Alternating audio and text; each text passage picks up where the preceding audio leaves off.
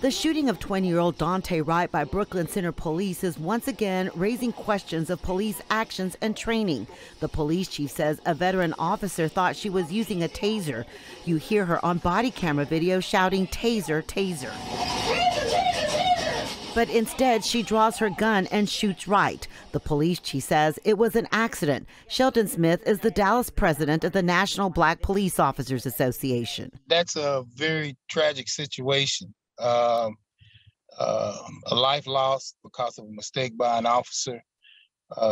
That's something that we can't have. Can't do that. James Hawthorne is a former Arlington Police Department assistant chief in charge of training. He says officers nationwide are specifically trained to have their tasers on the opposite side from their firearm so they don't mistake the two.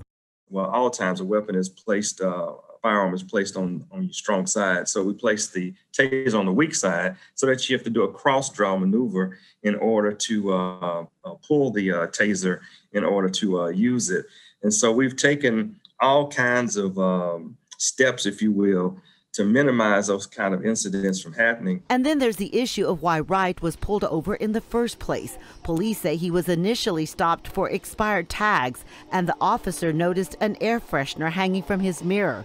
Daunte's family says he was pulled over because of the air freshener. That's what's called a pretext stop, which are legal but controversial. You know, you're using that stop because, you want to search the car or you suspect that vehicle or the person to be a wanted person or a person of interest. And so that's why it's called the pretext stop. The officer walked back to the patrol car, ran Wright's name, and discovered a warrant.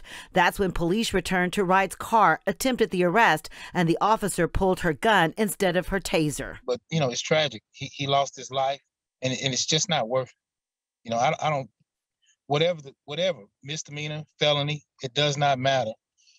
We're not in the business of, as police officers, we're not in the business of killing people. Both say the situation should not have escalated to the point of deadly force for a minor traffic violation, and it's why there is distrust between law enforcement and the Black community who fear being killed by police.